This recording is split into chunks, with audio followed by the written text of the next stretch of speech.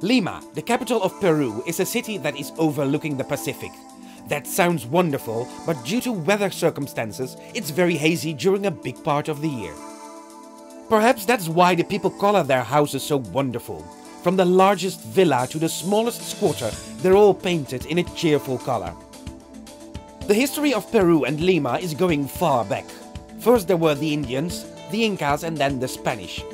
And these Spanish colonists left a lot of wonderful architecture in the city. In colonial Lima, you will find many beautiful buildings around Plaza Mayor. Palacio de Gobierno, the presidential palace for example, where you can watch the change of the guards. But there are many more nice buildings around Plaza Mayor. A very special place is the Monastery of San Francisco, a very good example of Spanish neoclassicism. In the catacombs below this monastery is an ossuary, a place where they buried their deceased. There are bones of tens of thousands of people and you can still visit them.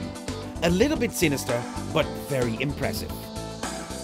For more peaceful history, you can go outside Lima to Pachacamac, an archaeological site 20 kilometers south of Lima. You will see ruins of several pyramids and the oldest one dates from the beginning of our era. It was said you will get good energy from these temples. Lima doesn't have a real center.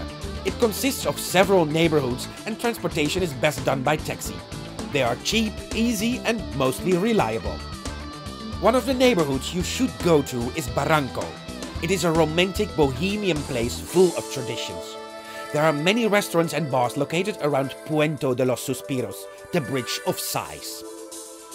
The Miraflores district is known for its shopping areas, gardens, parks and beaches. And that's wonderful if it's not hazy.